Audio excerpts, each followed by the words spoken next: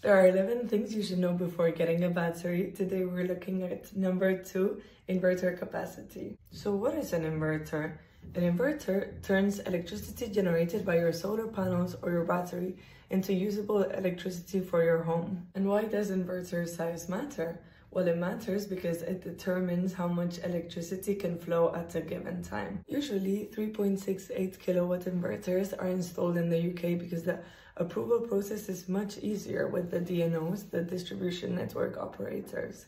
If you have an inverter larger than that, you will need to apply and wait for approval before you can actually install, which can take multiple weeks. However, many installers will complete this application for you. A 3.6 kilowatt inverter is sufficient for most households with 3 to 4 people in the home. However, it might be insufficient to cover peak times given high consumers such as ovens or electric heating are usually used.